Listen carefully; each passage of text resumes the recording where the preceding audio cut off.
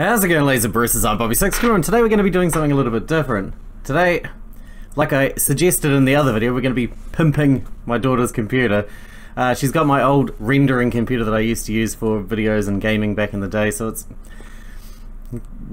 kind of overpowered for what she uses it for, which is basically Minecraft and that kind of stuff. It's got an 8-core CPU. I'll go through the parts list as we go anyway. We're not actually doing any performance upgrades, we're just doing visual upgrades because she wants to make it her own and make it take up a little bit less space because it is a full tower, it is huge.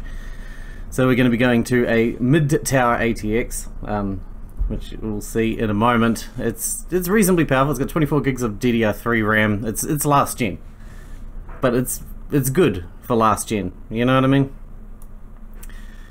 So first we're going to be using an Aerocool Bolt mid-tower ATX case and a CryoRig C7 RGB fan for the CPU. The motherboard is an ASUS Sabertooth 990, and for CPU an AMD FX 8320. For graphics card we have an EVGA GTX 950. We have two Kingston HyperX 4GB DDR3 1866 and two G.Skill 8 gigs. We have a Corsair TX 550 550 watt power supply that is 80 plus gold certified. And with that, we're going to jump into the actual build of the thing.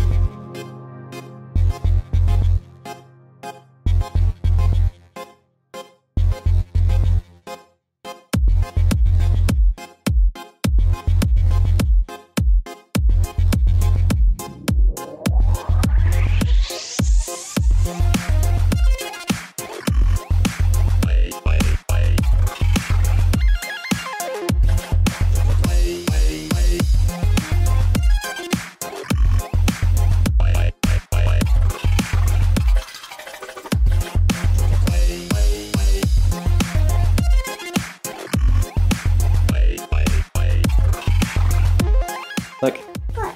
You're on now. Oh. What do you think? Wow. This is so cool. Thank you for buying me it. I'm going to the first one. That's the pink one. Yeah, that one my favorite. Yes! You're good at working. There we go. Matches with the thing. You notice it's a lot quieter than it was too?